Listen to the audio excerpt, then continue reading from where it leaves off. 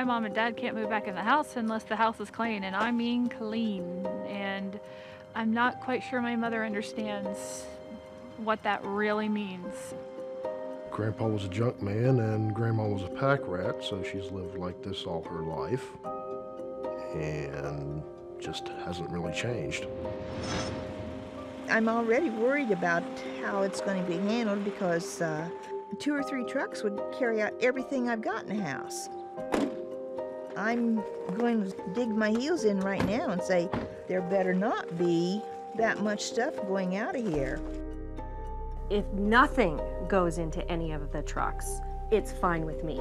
This is your home, this is your project, and you're gonna stand your ground, so I can't fight you on that. Okay.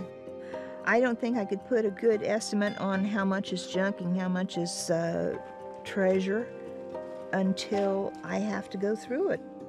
I know 2 days isn't going to be enough time to do that.